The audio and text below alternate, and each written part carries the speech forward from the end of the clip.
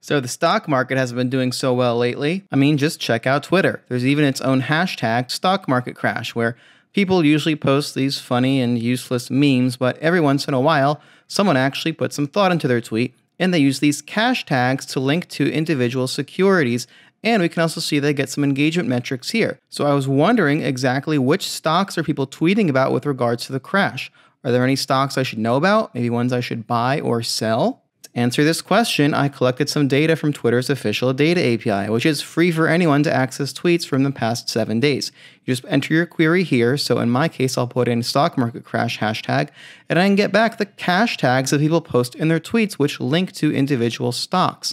And I can also get the engagement metrics if I provide public metrics in the field parameter when I query the API. And to download all this data from the API, I use my own data scraping service. Link in the description. Disclaimer, it's a paid service. I provide my hashtag here, tell it to exclude retweets, replies, and quotes. Then very important, if you do this yourself, make sure to provide these fields parameters so you get actual data back. You have to tell Twitter exactly the kind of data you want to get back from its endpoint.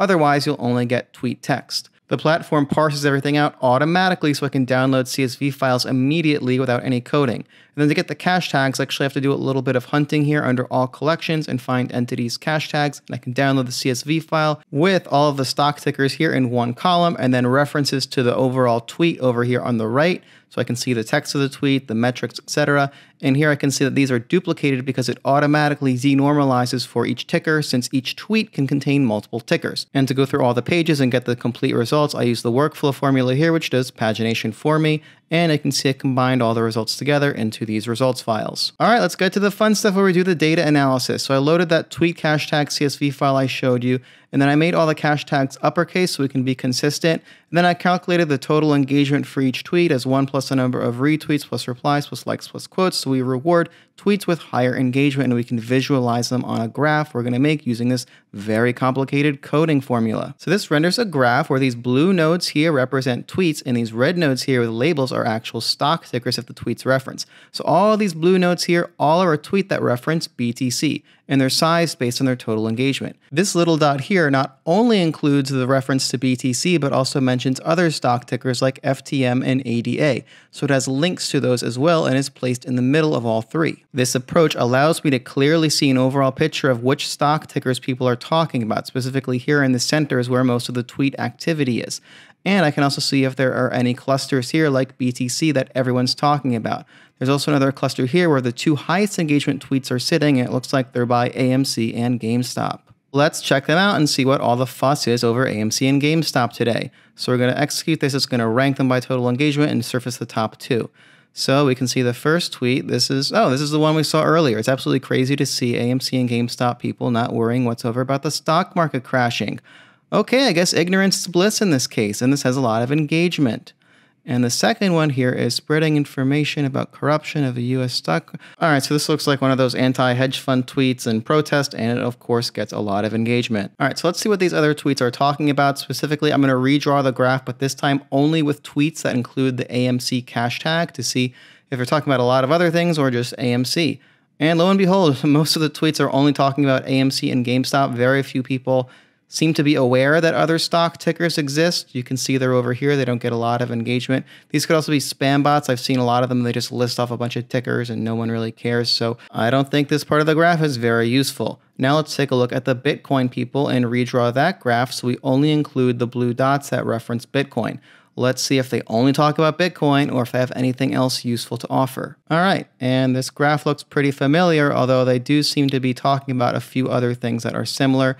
So we can see in the center of the graph, not only talking about Bitcoin, they're talking about Tesla, Ethereum, some Dogecoin stuff, but it's still not really that relevant to the stock market crash, and it just seems to be an echo chamber like the AMC and GameStop people. And the last cluster I saw was around SPY, which I believe is an ETF around the S&P 500 or related.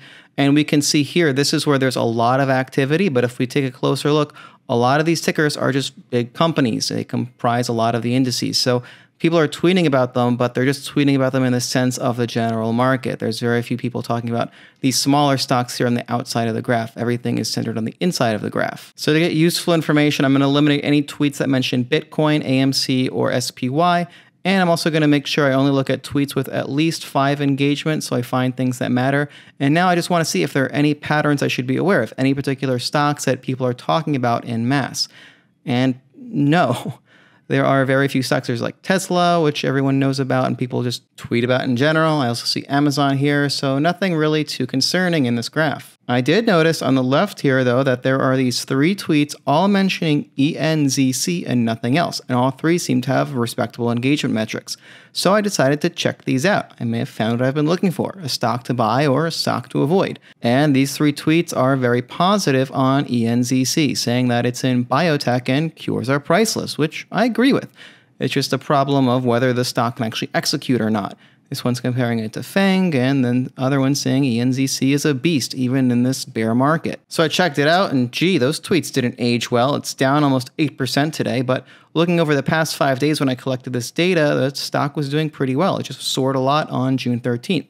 So I can understand why they made those tweets. And this is not financial advice. I'm not an advisor. I am not recommending anyone go out and buy this stock. I'm just reporting what I observed in the data. So in summary, most of this Twitter Cashtag data seems inactionable because most of the activity is either in an echo chamber in either Bitcoin people or AMC Gamestop people. The other half of usable information is just talking about the overall stock market in general and very large companies, which I don't think is particularly useful. However, we did find a few diamonds in the rough of some tweets mentioning specific stocks like in biotech, so maybe worth checking out. I don't know, do your own research, and thanks for watching until the end. Let me know your thoughts in the comments below. I'm sure there will be a lot of feedback.